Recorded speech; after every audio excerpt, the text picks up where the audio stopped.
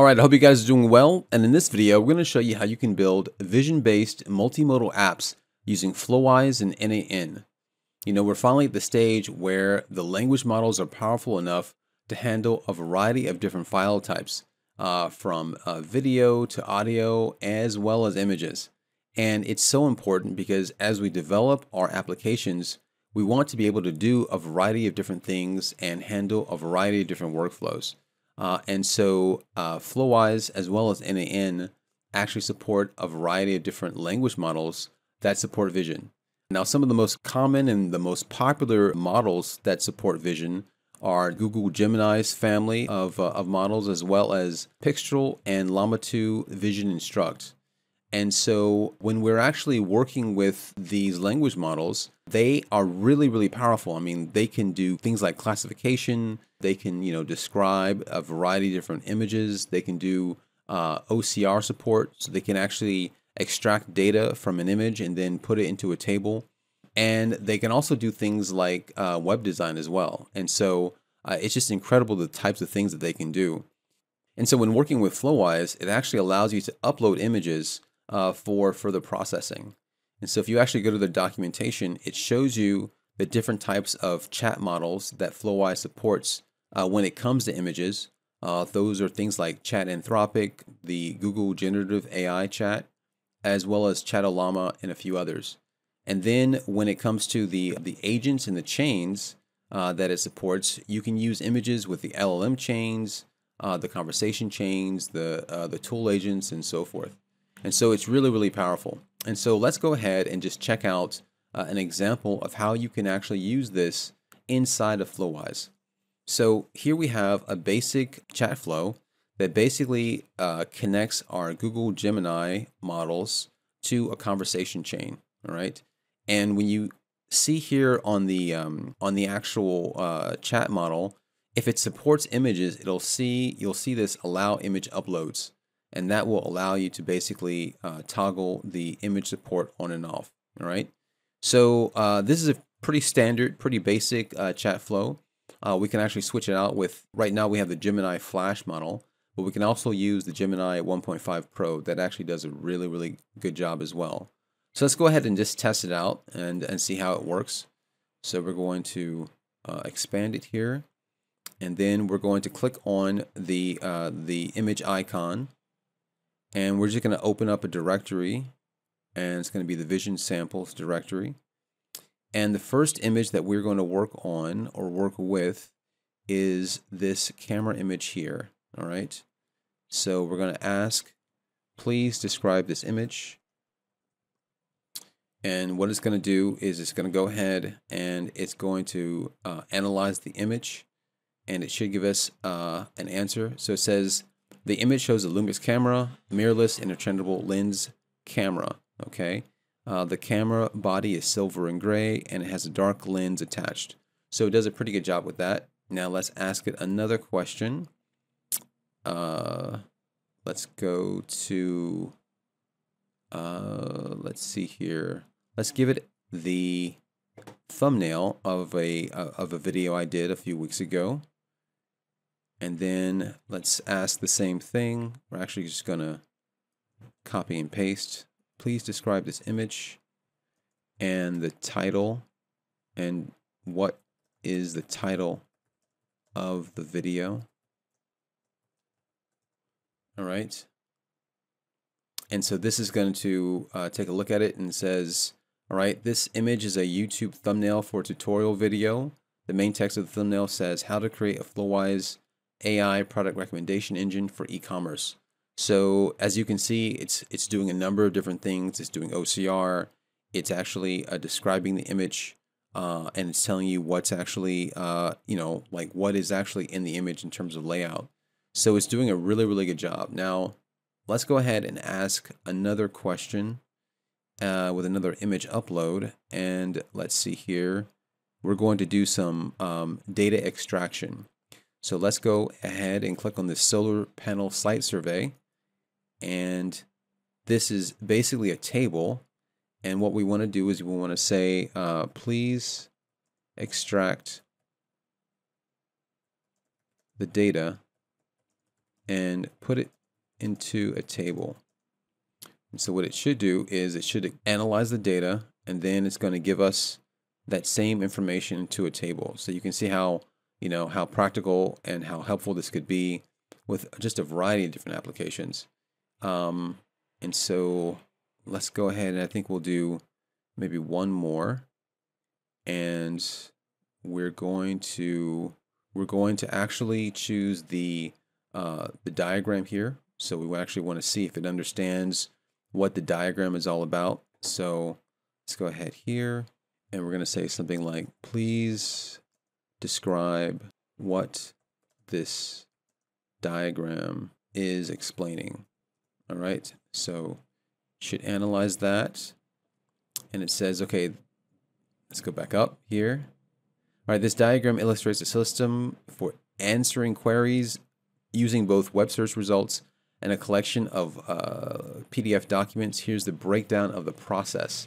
So it's actually breaking down the entire process, and it's doing a pretty good job. So as you can see, the Google Vision model is extremely powerful, and it's probably one of the strongest vision models out there, just in terms of its capabilities. There are other really good ones as well, such as Llama's 3.2 Vision Instruct and Pixtral. But the Google model is extremely high performance, and it does a really great job of describing your images and extracting data and text, and doing a lot of analysis and things like that. So let's go ahead now and let's show you how to actually access this via the API, because that's also important too. So if we go ahead and go to the Flowise documentation, you can see that they have the JavaScript and Python code for the API, and it's fairly straightforward. If you actually want to load an image using the API, you can actually choose either the base64 image string, or you can actually choose just a URL, and that's actually really convenient. You don't actually have to pass in the actual image up front. And so this is exactly how you would use the API when using the image support. All right. So now let's go ahead and let's take a look at one of the applications that we're starting to develop. And what we wanted to do is we want to be able to use our AI models, our vision models, to basically describe and create an HTML code just using the screenshot of a website. And so for this example, we are using the Gemini 1.5 Pro model. Like I said before, it's a really high performance model, and it's also very good at coding as well. So it's a great combination for being able to do vision-based, web design is essentially what we're looking at here.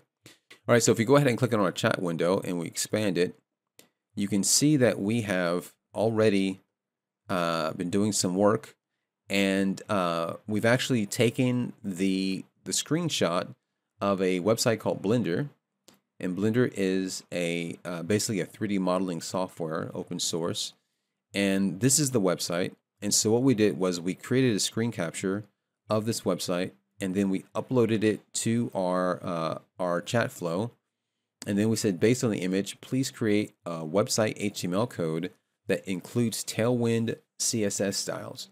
Now, previously when I did this, I did not include the Tailwind CSS styles, and the results were terrible. And so by actually including this, you can dramatically, really make your designs a lot better. And so what it did was it actually analyzed the image, and then the Google 1.5 Pro model basically gave us the HTML interpretation of the image. Now, this is not a complete one-for-one. And so, for example, if we go ahead, and I believe it is, let's see here. If we go ahead and we actually take a look at this initial file and we open it up, you can see that it actually does, if you compare it to the original, it does a pretty good job, I think, in terms of trying to describe the HTML. Okay. So again, it's not going to be a one-for-one, exact one-for-one description, but it's going to be close. So you can use this potentially for getting inspiration and using reference websites for creating your HTML code. All right. So if we now go ahead and keep scrolling through, we can see that we've actually done it a couple different times. And so every time you run these models, it's actually going to give you slightly different results. And that goes for whether you're using the same model or you actually, especially if you're using different models. So if we go ahead here and we check out the second version of this, second trial, you can see that it looks like it pretty much did the same thing. It actually added a little bit more detail at the end. So if we actually check out the first one, it basically kind of gave us a very short version of it. And then this one gives us a much longer version, and it gives us the footer, and it's a much better version in my mind. And this is really important because you want the websites to be, again, it doesn't have to be one for one, but it's good if you can capture as much detail as you can from your images. All right. So this is essentially how we can use vision-based models for a variety of different tasks. And let me see here. If we go ahead and check out the N8N version, all right, so we actually did one where we were using N8N to do exactly the same thing. And this is really interesting because, you know, in the previous version, what we were doing is we were actually uploading an image of the website, and then we were basically doing all the analysis within Flowise. And with this version using N8N, what we're doing is we're basically, if we go ahead and click on the chat window, what we're doing is we're actually just typing in a website address, and then on the back end, we have an automation that can actually take that website, create a screen capture, and then do the exact same thing, you know, generating HTML code within N8N, and then passing that back to Flowise so we can actually take a look at it. So again, if we go ahead and we click on the download button here, and then we take a look at this version, I believe this was either using Gemini 1.5 Pro or it could have been using Llama 3.2 Vision Instruct. But you can see how the basic elements have been captured. All right. If we go ahead here and we can see that it looks very similar to the original Blender homepage. Okay. And so doing it this way using N8N, it really gives us the ability to simplify our workflow. And instead of having to manually create a screen capture, we can just do automatically, and we can just paste in or add in the website that we want to use, and then it'll just do it for us. And so if we go ahead and we check out some of the other versions of this, we did this with a couple of different websites. So this is like another 3D modeling homepage that we were using as a reference, and this is the generated version. And then this is that same one. So again, this is using a pricing. And by using Tailwind CSS styles, it can really, really enhance the design of our generated HTML, right? And so this is another one that we used. It's fairly similar, pretty much the same. And that's another one. All right, so as I said before, it's always a little bit different, but usually it kind of sticks close to the actual original design. So in this case, it's red, but this is actually really good because, you know, if you want to get consistent results, these language models, these vision-based language models can do that for you. All right. So as you can see, using vision-based LLMs are really a great way to enhance your applications and just give them way more capabilities than you could just with text.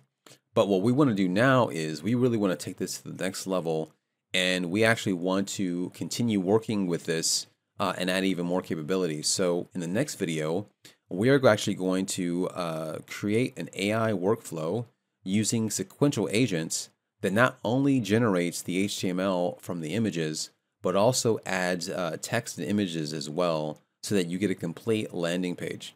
So I will see you in the next video.